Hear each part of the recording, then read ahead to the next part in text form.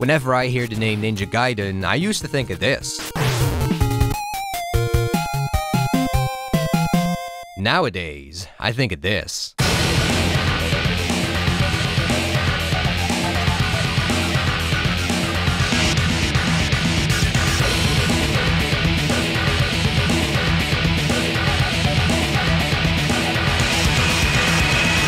In 2004, Team Ninja, the studio behind titles such as Hyrule Warriors, Neo, and Metroid Other M, came out with a revered release, Ninja Gaiden on the original Xbox. Continuing the legacy of the NES trilogy, this 3D action revival of the IP lets you take control of Ryu Hayabusa on his quest for vengeance, and that quest is perhaps best known for being damn brutal. There's no denying it is, and the difficulty is certainly one of its core selling points, but I also think to remember it just for that would be pretty reductive. Not only was Ninja Gaiden 2004 impressive for its time, it still holds up well today, and if you're a fan of action games and haven't played this one yet, then what's wrong with you?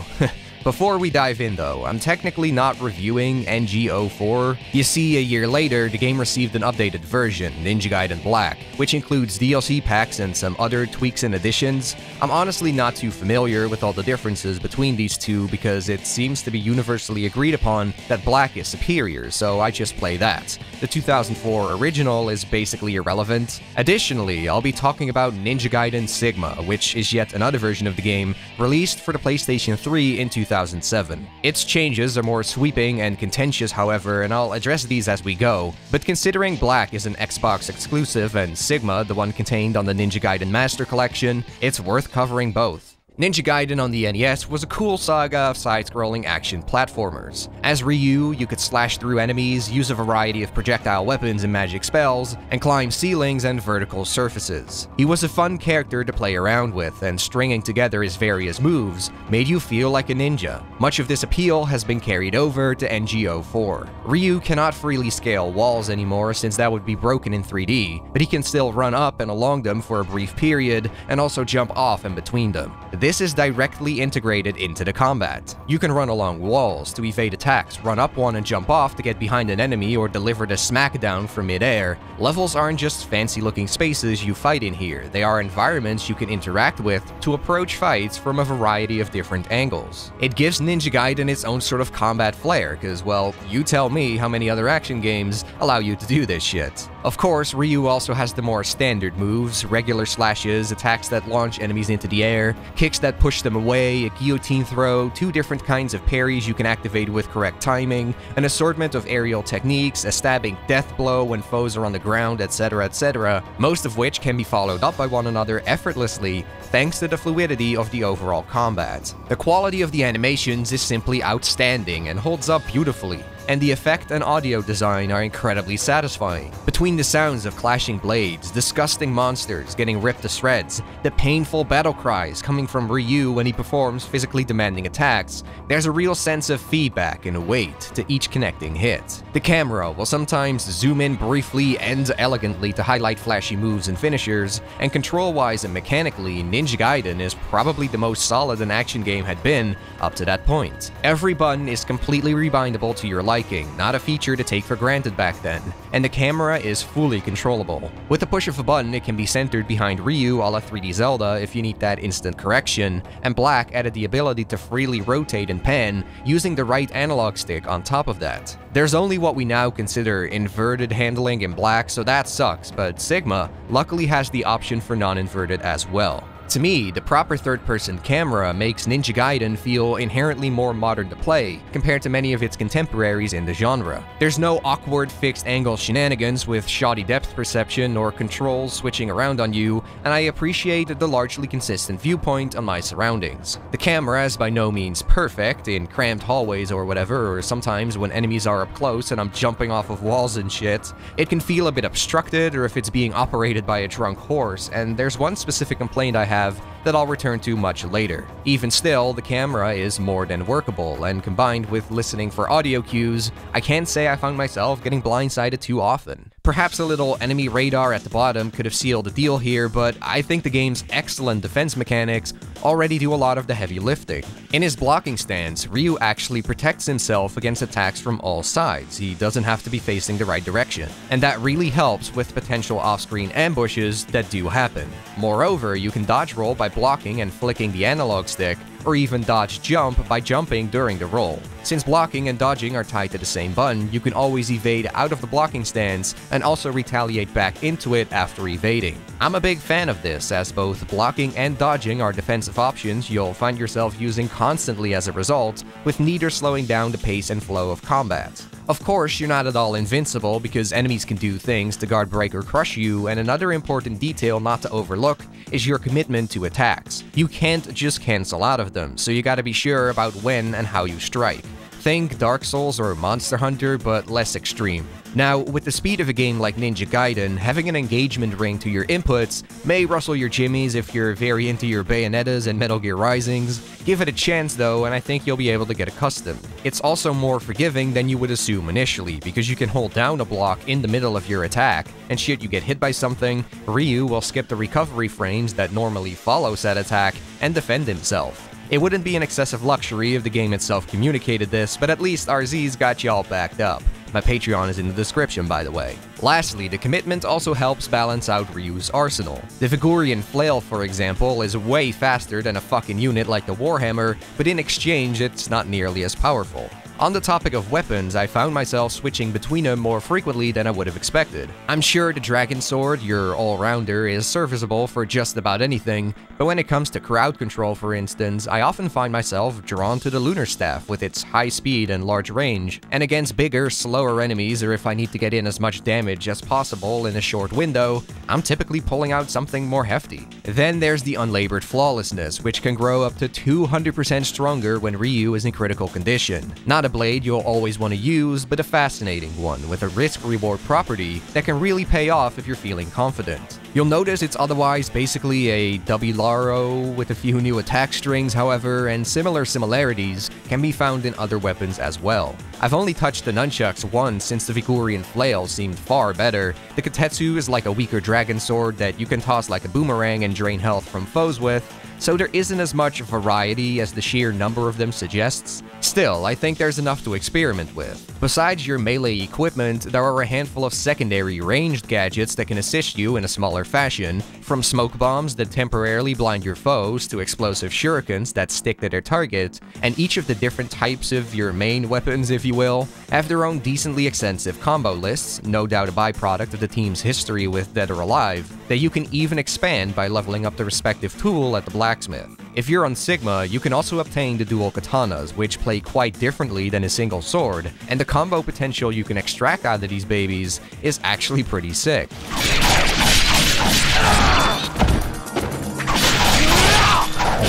I was gonna point out Nimpo here too, but to say it adds depth would be an overstatement. Excluding the flame wheels that act as an offensive and defensive barrier, all the spells have Ryu anchored to the ground stress-free for a few seconds in order to let out some destructive elemental power. They can save your ass absolutely, but I think we can all agree that imaginative magic applications that properly change the dynamic of fights would have been more compelling. This segues us neatly into some of my gripes I have with the combat mechanics. The first of which is low-hanging fruit, but I'm gonna go there anyway.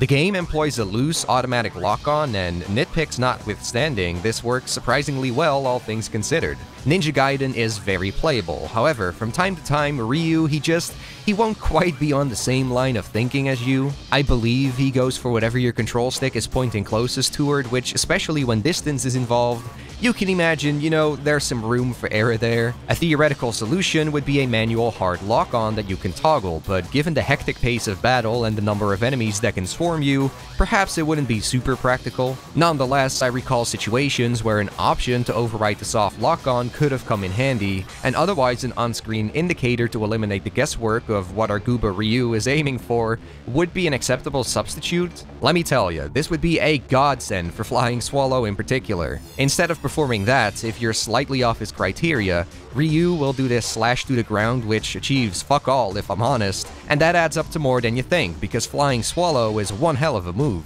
In fact, I'd argue to a fault. On higher difficulties, enemies are far better at dodging it, leaving you wide open way more, and some straight up counter and punish you if you're too keen on using it. But on normal, that shit's a fairly dominant strategy in a lot of cases. Watch like any playthrough of Ninja Gaiden and I rest my case. Many bosses, on the other hand, are programmed to just deny Flying Swallow at complete random, showing awareness from the developers at least, but this is obviously a poor method of addressing the problem. Not only does this create confusion, it also introduces a certain element of luck into the mix that has no business being there. They really ought to have balanced the move itself better, plain and simple. Attacking down from off of walls as well feels like too much of a cheese tactic. Again, past normal, enemies do make more of an effort to take you down, but generally speaking, it's kind of abusable. If you're in a dicey predicament or on the brink of death, odds are you could repeat this step over and over to carry yourself through to the other side and make a recovery. I'm not an actual designer though, so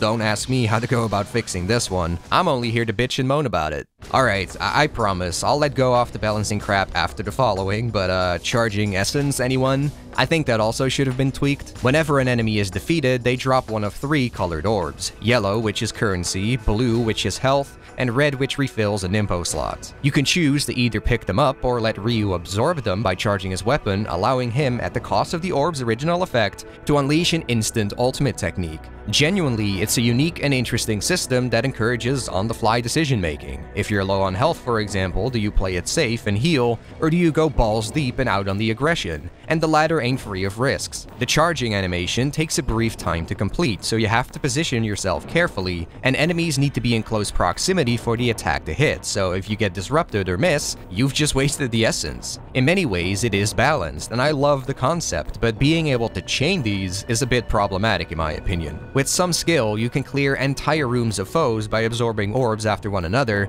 and it's often the most effective way too. There's no real penalty for it either, because the faster you kill and the higher your combo, the more yellow essence is rewarded. I'm probably treading dangerous waters now, like I'm hopping around submerged mines, but I really feel enemies touched with a UT shouldn't drop any more essence or something. It would increase the risk-reward factor further, and should you still choose to spam, at least there'd be a punishment in losing tons of currency. Clearly though, the developers were of a different mindset than I am entirely, because this BS is in fact encouraged through the game's ranking system based on karma points. Not only does performing UTs inherently grant you massive amounts of karma points, which makes no sense to me, successfully chaining them is, like I said, usually also the most efficient method of killing enemies, netting you even more points. I don't bother with the ranking system at all as a result, because it heavily pushes you towards a single repetitious style of play that I simply do not find fun. There's no debate for me that an approach such as Devil May Cry 3's, one which also takes item usage and the variety of moves and combos you pull off into account, is superior. In Ninja Gaiden, there is no extrinsic motivation not to chuck down potions, and I shake up my combat as much as I do because, well, that's how I enjoy myself the most. I suppose the silver lining here is that the ranks don't contribute to tangible benefits anyway. I mean, there's no yellow essence bonuses or unlockables or whatever. You can't even replay chapters individually, and there's no overview of your ranks to make it feel like you're working toward a goal. It strikes me as missed potential though, and sadly neither Black nor Sigma took the opportunity to tap into it. It's pretty lame too that some of the optional collectibles are missable forever, and to a certain extent, I think that diminishes the appeal of going for full completion. Again, a chapter selection could have solved this. They did a good job hiding the items though, the golden scarabs for instance, that you can trade in for a slew of different rewards at the blacksmith. I think tops I found about 45 out of the total 50, and I've never managed to max out my health or magic upgrades. If you want to shoot for 100% without a guide, it looks like you've got your work cut out for you, and I can always appreciate extra content like this. In general, the level design is not too shabby and worth talking about. It's kinda open and Metroidvania-esque, and often requires you to find items to open new sections and progress. In fact, the world as a whole is interconnected, so keys and other knickknacks you find in one area may be needed somewhere else entirely. The capital of the Vigor Empire then, Tyrone, serves as a central hub of sorts that you'll frequently return to in order to access new stages or reach some of the earlier ones if you feel so inclined. By extension, there are moments of mandatory backtracking, but I've never found any of it very bothersome. Half the time there will be new enemies along the way or secrets to find that you previously couldn't get to, and there are even a few unlockable shortcuts that further cut down on travel. It's fun to see how what starts as a large large urban city where you feel a little lost on your initial visit, morphs into a much smaller feeling place you're intricately familiar and comfortable with when all is said and done. Should you need it, there is a detailed map for every area in the game to aid in navigation, but I think it speaks to how well designed all the set pieces are that I never had any trouble getting around by myself. Yeah, I know, I'm pretty epic. I can visualize almost every square inch of the game and how they connect, and it helps that the stages are confined. You'll have to roam around them a bit to find the way forward, but it's never as daunting or with as much backtracking as an actual Metroidvania. Honestly, I kinda miss this era of action games boasting more elaborate world design. Among all the exploration, there are also puzzles to solve and platforming obstacles to overcome. These are probably the less impressive parts about Ninja Gaiden. Puzzles are few and far between, period. There's like one decent one where you move a bunch of platforms around an arena to climb to the top, and I would have liked some more, even if they only let the secrets or something. By contrast, the platforming is better and shows up semi-often, and I dig how non-intrusively hopping between walls is taught to the player. You'll run into a dead end in an alley, are simply told, practice makes wall running perfect, and that moment when the mechanic clicks and you get out through your own experimentation is satisfying. Regrettably though, past this, the platforming doesn't ramp up much. It's not very demanding in precision or timing. These rooms in the tombs with the swinging spike chains are probably the most complex setups, and perhaps that's for the best actually, because Ryu's jumping and parkour controls are, I don't know, finicky, unwieldy, they're passable, not as jank as in Devil May Cry 1, nothing as awful as hopping on the skulls in that game, but when fairly basic jumps and wall running segments prove to be a bit of a struggle now and then, I scream a little internally. Ideally, the platforming controls were smoother, also so that the developers could have created more elaborate challenges around them. All the same, I'm still happy with the overall structure. While combat is the richest and most polished gameplay aspect, chances are I'd grow fatigued if that's all I was doing. The other elements shake things up and it all comes together into a cohesive adventure. The puzzles and platforming may not be anything special, yet they're always brief enough that I do welcome them. I mean, hands up, who's gonna say no to an Indiana Jones boulder chase right before you fight hordes of zombies in the depths of a catacomb? The only nonsense I'd have gladly seen removed is the swimming. It's slow, dull, and of course we have like a 15-minute long chapter dedicated to it. It's a pace breaker, this one, and I'm honestly a bit baffled as to how such a seemingly forward-thinking studio like Team Ninja considered this in any way not garbage.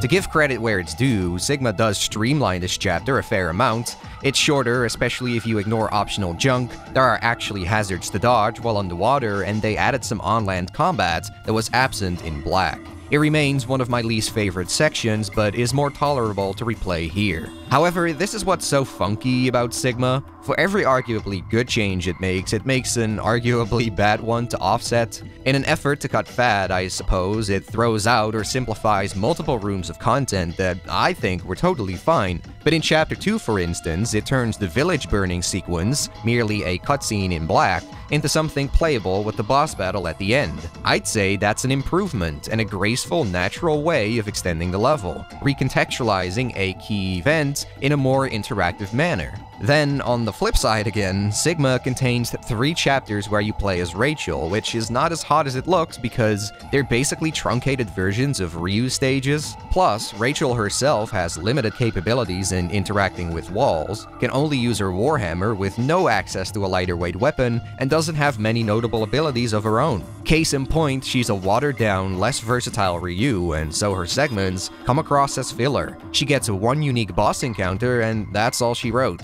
This stuff should have been optional, so you aren't forced to break away from Ryu on every single playthrough. And listen, there are more alterations from Black to Sigma we haven't gone over, but I'll leave the full rabbit hole to go down for that remake or rebreak guy. Bottom line, the 2 trade blows for superior release, and how that averages out is pretty subjective. I'd be remiss not to mention Sigma does also add a few extra checkpoints and shops, but this doesn't have much of an impact on the overall experience if you ask me. You're still getting most of the same challenge as in Black. And this is vital because the challenge is of course integral to Ninja Gaiden. Even if I did complain before about some of the moves being a bit OP, it's not so blatant that it cripples everything. If you're new to the game, then be prepared to kick the bucket regardless. A lot of this boils down to the enemy design. The enemies are aggressive and simply relentless in their pursuit to make you a dead man. They will come rushing toward you, shoot or throw shit at you, grab you if you don't keep moving, and more often than not, you're dealing with a group. In Chapter 2, for instance, you take on samurais while a magician is constantly teleporting around and blasting projectiles your way. You gotta pay attention to each of these threats, anticipate and time your dodges around the projectiles, as you are also trying to crush the samurai's defenses and get rid of them. Managing these kinds of situations, defending yourself, and finding opportunities to sneak in damage or a combo is the name of the game, and it's an exhilarating one because one wrong move can easily cost you a ton of health or your life completely. If you get reckless, if you don't properly learn from your mistakes and study enemy behavior and telegraphs, you're going to continually bite the dust and run into that game over screen. These are the cold facts, but I want to stress this is not some obscenely hard kaizo that you should be too scared of touching. Sure, you'll want to rip off your pubic hair with a roll of duct tape on like very hard and Master Ninja difficulties, but on normal it's reasonable. Tough, but reasonable. There's a good amount of elixirs dispersed among the world, and a shop is almost always accessible in any given chapter where you can buy more supplies should you run out. There are no lives to speak of, and while checkpoints can certainly be far apart to ratchet up the tension, the vast majority of bosses have one right around the corner. You won't be getting sent back 3 stages here when dying once in a 3-part long final boss, that's for sure. Enemy placement is well thought out too, and there's no dumbass knockback that'll have you careening into pits. By and large, I think NGO4 is fair no matter the difficulty setting, and any player halfway decent at action titles should be able to finish it on normal with persistence. That's not to say there won't be anything that'll get on your nerves or feel a bit cheap. For me, a big one is the aforementioned enemy grabs. A lot of them are unbreakable and not telegraphed, which I don't mind inherently since you're a ninja and you shouldn't stand still for too long. However, once in a while I happen to land in front of somebody and they insta-grab me with nothing I could have really done about it. It's not frequent enough to be a serious issue, but I do wish the AI was tweaked to make grabs more reliably avoidable, or that you could maybe break out of them in some way if you're quick and skilled enough. Perhaps you're expecting me to rant about the ghost fish here as well, but for as notorious as they are, I'd expect worse. These bastards bite onto Ryu and have you button mash to escape their grip.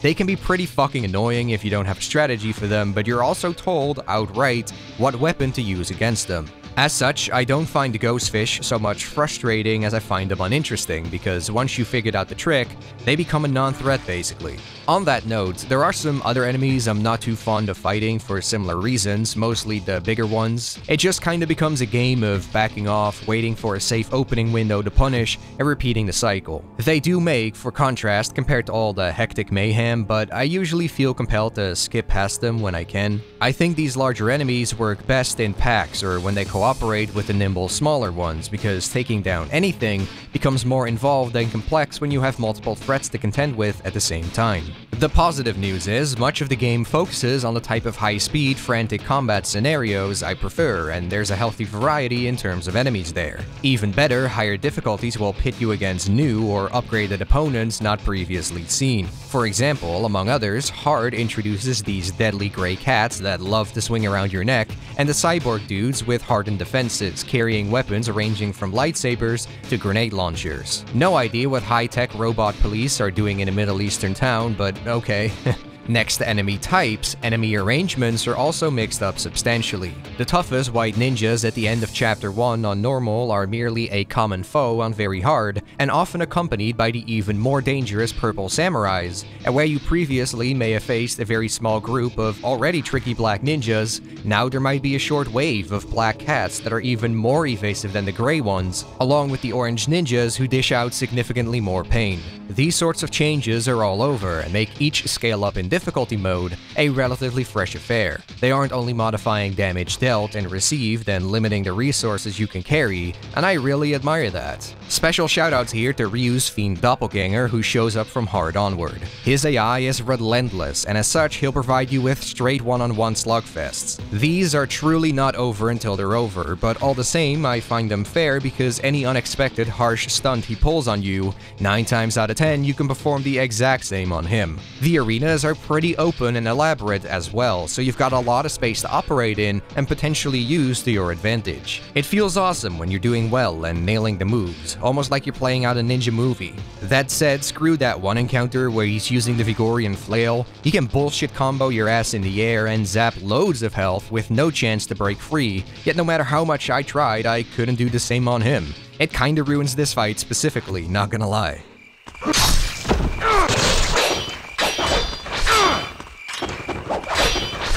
By far the most questionable aspect of the higher difficulties to me, however, is the addition of minions to boss battles. In concept, I think it's very cool, but the camera is not equipped to handle it half the time and should have been overhauled to accommodate. Sometimes, the minions can be so swift on their feet and all over the place, and the game is so concerned with keeping the boss dead center in frame that the whole shebang becomes a clusterfuck. This is the most recurring camera struggle I've faced. I've outright died from it on multiple occasions, and was even robbed of a priceless W by some off-screen surprise attack.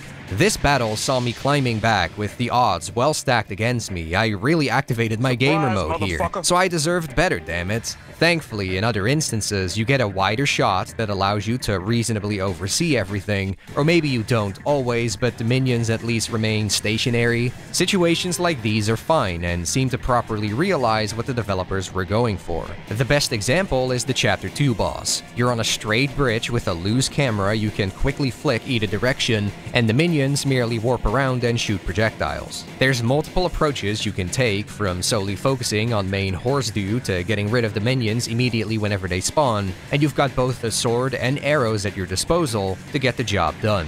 To me, the encounter is so great that it rises above any jank it may have. Fortunately, I actually like many of the bosses on their own. Unless you plan to potion scum, you cannot just wail on them and expect victory through sheer brute force and luck.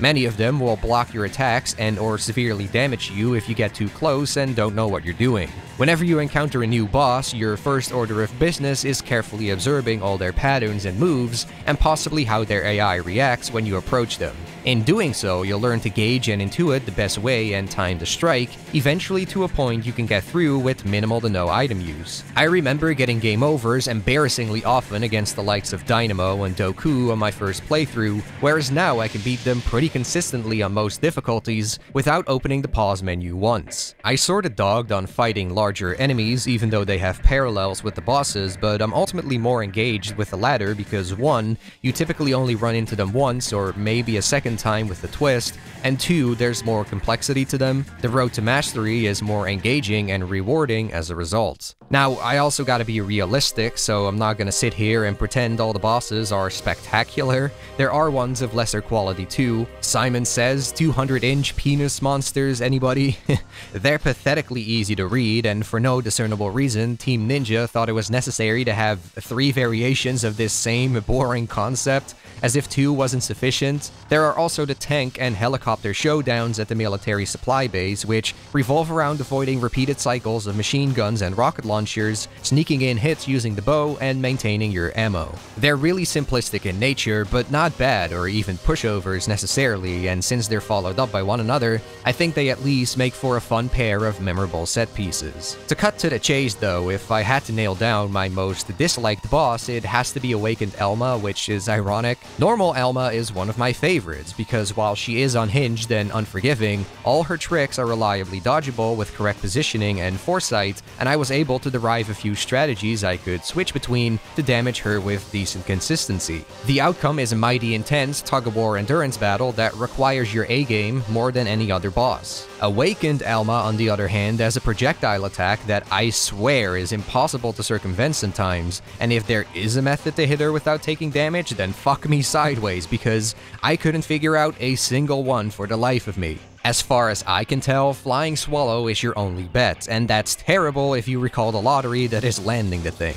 I hate Awakened Elma. That being said, on the whole, the bosses get my approval, and if you want to tackle them in a variety of remixed ways, the unlockable mission mode is something you should check out. In there, bosses can be grouped with some of the most dangerous enemies, or put in a different setting altogether that changes how you approach them. The military tank in the middle of the streets of Tyrone that can barely house it, for example, and towards the end they even start teaming up. This was X Challenge before X Challenge. The poor camera has no clue what to do with itself, but I can't deny its endearing as off-the-wall lunacy for the dedicated masochists. Not only that, mission mode also has a surplus of common enemy gauntlets, and the difficulty for all of this is significantly higher than the regular game. Not all the missions are noteworthy, but it's quite a beefy mode with 50 pieces in total, and there's enough good to see most of it through. They clearly put effort into this, it's not some mindless shallow bonus content. From what I've sampled, Sigma even replaces about half of the missions with new ones, so who knows what other magnificent sauce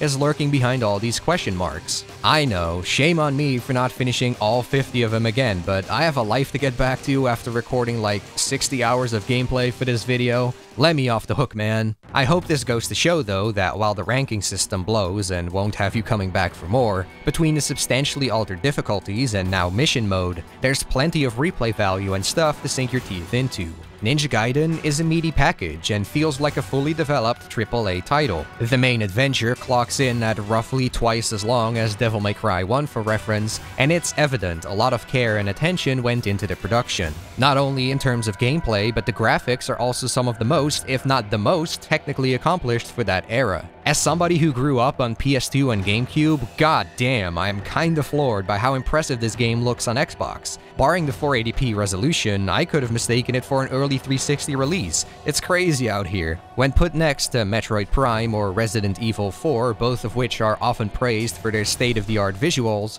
it's evident that Ninja Gaiden and the power of the original Xbox are a step above. Character models are simply top-notch, textures still look fairly sharp and detailed, the effects and particle work are amazing, and what stood out to me the most are the slick reflections in marbled floors, streams of water, and the like. All of this is achieved in widescreen that properly extends the field of view rather than crop the top and bottom, and at an uncompromised, near-flawless 60 frames per second. You'll encounter bouts of slowdown and a bit of screen tearing here and there, but it's minimal in the grand scheme of things and easy to forgive, considering the game hardly ever needs to load in the middle of a chapter. It's phenomenal, really, but I also think it's fair to say that most people, including myself, will gravitate more towards Sigma here because it's noticeably more colorful with deeper contrasts, giving the visuals that last push they needed to look truly pleasant and almost timeless, I feel. And it's safe to assume the Xbox was not a limitation in this, was it? Seems like an artistic choice more than anything. Though obviously, as you'd expect, there are technical enhancements as well. Higher resolution textures, some nice extra flourishes like the leaves falling down in Chapter 1, a moderate amount of bloom lighting that doesn't overpower the image, yada yada yada. The PS3 version also renders at a full native 1280 by 720p and even manages to maintain a pretty stable 60 FPS, albeit again with the occasional screen tearing. As a result, I'd say Sigma has aged pretty darn well by 360 and PS3 standards. There are more load points than on Xbox and they're longer to begin with, even with data installed to the hard drive, which is kind of regrettable, but not too bad given how short and infrequent loading used to be. That said, the biggest problem I found is that the game tends to skip sometimes, particularly during cutscenes. You're much more powerful than just a human.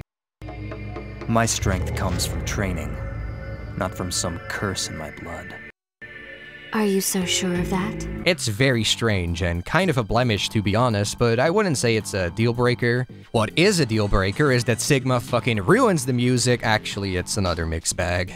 Yeah, so Sigma changes the music here and there and it's hit or miss. Some of the replacement tracks I took to a little more.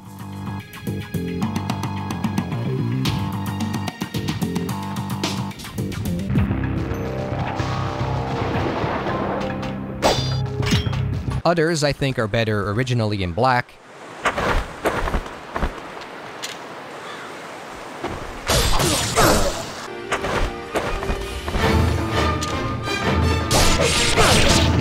Like geez, a little in your face for the first two enemies, don't you think? But much like the games themselves, it's not a huge deal either way. A great chunk of the soundtrack is left untouched in the first place, and speaking of that soundtrack, it's a solid selection. I do believe there are memorable tunes here and a handful of real standouts. The rockin' military one I used at the start of the video is certainly one of the highlights, and furthermore, there's Pray to God.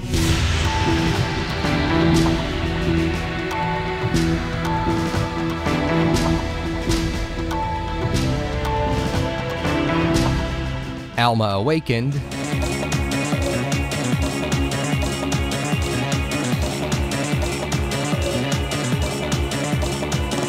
and under alert.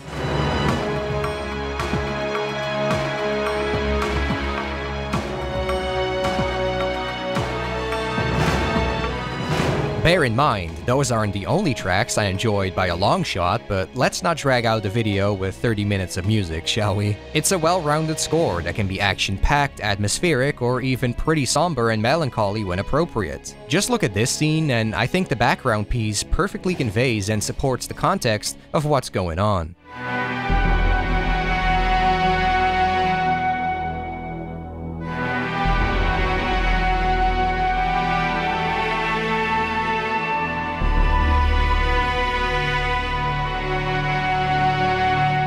What I find to be a shame then is that I can feel the emotional weight in this music, but the story itself doesn't really hit. Plot-wise, Ryu's home village is raided by a force seeking the Dark Dragon Blade, an evil blade with the potential to cause endless death and suffering. This blade lay dormant under the protection of the Hayabusa clan, and as it gets stolen and most of the town is burned down, Ryu has one simple goal: retrieve the Dark Dragon Blade and avenge his murdered clan. It's an effective setup on paper, however, as the player, I have no established connection to Ryu's people. You never see what the village and its folks were like before destruction, lessening the impact of the scenes that involve the village, and by extension making the surrounding journey feel not as personal to the player. Now perhaps establishing that connection would have made the game's opening too slow, which is fair enough, but then my problem is Ryu himself. He does have an attachment to, and I presume, memories of all the people he lost, so if we could empathize with him and his inner turmoil, that would go a long way already. Sadly, we're shit out of luck there too, because Ryu is a very stoic and self-serious man. Evidently, something must be driving him, and you can see the hatred in his eyes whenever the name Doku, the leader of the attack on his home, is mentioned. I'm looking for a greater fiend named Doku.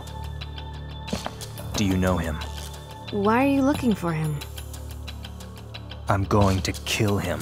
That's the most you'll ever get from him though. I mean, I get it, he's a cold, calculated ninja and it was clearly intentional, but nevertheless, it's hard to feel invested in somebody who displays less emotion than my boy King K on streams. Doesn't help that Ryu's got no charisma or much of any personality on the whole, making him kinda boring compared to most other action game protagonists that bring their own unique energy to the table. Surely they could have injected some character and vulnerability into this guy without taking away from his badass stature. If you've played the NES trilogy, you'd also know Ryu was more expressive there, so I'm not sure why Team Ninja didn't stay more true to that. As weird as it sounds, I think Rachel is actually more interesting between the two. One could argue it's just my dick convincing me of that, but I will not entertain this idea. Rachel is more inclined to share her pain and motivation with Ryu, that being that she became a hunter to kill her sister, Alma, who was cursed into a monster. Alma is also a boss you fight, so all that combined, it's easier to relate to Rachel, and she's visibly upset not only in the way she talks about Alma, but also when she can't bring herself to kill Alma when the opportunity finally presents itself. See, I'm not as superficial as you think. Goofs and gaffs aside, Rachel isn't even a deep character and doesn't get as much screen time as I would have liked to develop her further because she frequently gets her ass beat and kidnapped, so the fact I want to say I cared about her and Alma the most is a little telling. Due to Ryu's demeanor, there's no sense of chemistry between him and Rachel either. Seriously, they have less of it than Ratchet & Clank do in the PS4 game. He led her down the path of evil, and she succumbed. Fiends are pitiful beings, destined to live forever, slaves to the forces of evil. And there's only one way to release them. To kill them. Alright, I couldn't even say that with a straight face. Still, even at the very end, when the day has been saved and the sun rises, Ryu just ignores Rachel's concerns and affection, goes, "It's over," and leaves? Truly, few fucks were given here, and speaking of the very end, I gotta say, the game goes out on a whimper. You see, I quite like Doku as a villain. He's got a wicked design for starters, with that burning blue flame for a face behind the mask. Simply oozes mystique, and he leaves an intimidating impression when he beheads members of the Hayabusa clan, and kills Ryu during the invasion. At least that's sure what it looks like, but the very next chapter, Ryu is all up and ready for revenge. Is he like Dante, that he can be pierced by a sword and just wring his body out of it? Regardless, you also learn later on that Doku is the one responsible for cursing Alma. Ryu is warned on multiple accounts not to mess with him, and so there's real build-up to their inevitable re-encounter. Classic setup and payoff. The thing is, Doku isn't the main antagonist. He's only the servant of an evil god monster, the Vigor Emperor. A typical trope, you're taking on the ancient evil after overcoming everything else, and I can see the appeal. It's just, to me, abstract entities that want to become supreme deities because, of course, often feel random and uninspired. Look, I beat Doku and there's a sense of satisfaction when finally killing that punk. I beat the Vigor Emperor and I'm about as enthused as Ryu himself. I'd probably have preferred if they further fleshed out Doku with maybe a compelling background and purpose. And you know, this is something I could overlook, but then I got to the final boss and just... no. Over the course of the adventure, there's a few cutscenes where this mysterious man with a cape and his advisor Gammoth are expressing their desire to obtain the Dark Dragon Sword. After defeating the Vigor Emperor, this cape man is revealed to be Murai, Ryu's late uncle you trained against in Chapter 1. While that sounds like a juicy twist, it frankly wasn't impactful at all. In retrospect, the foreshadowing is certainly there, so it doesn't come completely out of left field, yet it feels like it does all the same, because you last saw Murai in Chapter 2 and have probably forgotten he even exists. Furthermore, you would think Murai and Ryu would have some words to exchange with one another, considering how close they are, to heighten the tension and create an epic climax and all that. But no, instead, Murai doesn't explain anything, Ryu doesn't ask anything, and once the battle is over, Murai falls into an abyss and Ryu doesn't seem to reflect on it in the slightest. The whole affair just kinda happens and rings hollow as a result, which is so disappointing. I'll give him this though, Murai obliterating Gammoth for no real reason other than to be a cunt is pretty based at least. You've done well, Gammoth. Huh? Anyway, had Murai played a more significant role throughout the story, I have no doubt the twist that he's been manipulating you all along for his own pursuit of power would have landed a lot better, not to mention the finale of the game would not have felt as forgettable and slapdash as it does. That's how I'd sum up the story as a whole really, promising ideas with potential lackluster execution. Maybe I'm in the minority for even caring. This is a tough-as-nails action games where gameplay is most important, right? But remember, Ninja Gaiden on the NES was pushing boundaries here. Cutscenes are highly cinematic for the platform, and the stories, though obviously basic when viewed through a modern lens, have more depth to them than almost any contemporary that isn't an RPG or something. For their time, they were remarkable. It's clear NGO4 still put the same effort into its presentation, and there's almost an hour's worth of cutscenes. Both in-engine and pre-rendered, the animation is great by 2004 standards, and the English dialogue is properly lip-synced, which is commendable considering that's still not always the case for Japanese-developed titles even today. It's just a bummer the actual content and substance of the cutscenes doesn't live up to this presentation. I know for me personally, a strong story can definitely elevate a game further and give it more of a lasting impression. Perhaps that's one of the reasons why something like Devil May Cry 3, featuring characters with actual character, quotable dialogue, and memorable cutscenes, is still remembered so fondly by the masses, whereas Ninja Gaiden merely has a small cult following these days, despite selling very well and receiving critical acclaim across all three of its releases. And putting aside my story critiques, earned those sales and reception, I'd say it did. Ninja Gaiden was undeniably ahead of the curve in terms of mechanics, and you can't help but respect what Team Ninja managed to accomplish here. The combat remains smooth, fast, visceral, and the overall experience is nicely paced with solid level design and exploration. There are flaws, a couple of aspects newer players might find dated, and a few weaker sections, so I wouldn't go into Ninja Gaiden expecting still the best action game ever made, but if you're a fan of the genre or simply itching for a challenge, I can only recommend checking it out. Black or Sigma, I think both are perfectly fine choices. Black is a bit tighter since there's no Rachel chapters and as such, probably my go-to, but Sigma's got the more attractive looks and the other small ways in which it's inferior are mostly details only the hardcore seem very bothered by. Basically, get whatever version is most convenient for you and enjoy a classic, because Ninja Gaiden is easily one of the best titles of the original Xbox library. If I never upload another video again though, the Koei Tecmo Ninjas probably came for me because I illegally recorded and reviewed their game and I'm in jail. Just a heads up in advance. Yo, thanks for watching the video, I hope you enjoyed it. If you'd like to keep up with me a little more, feel free to follow my Twitch. I stream on there once in a while, so you can come hang out and chat if that sounds interesting to you. That's it, bye-bye.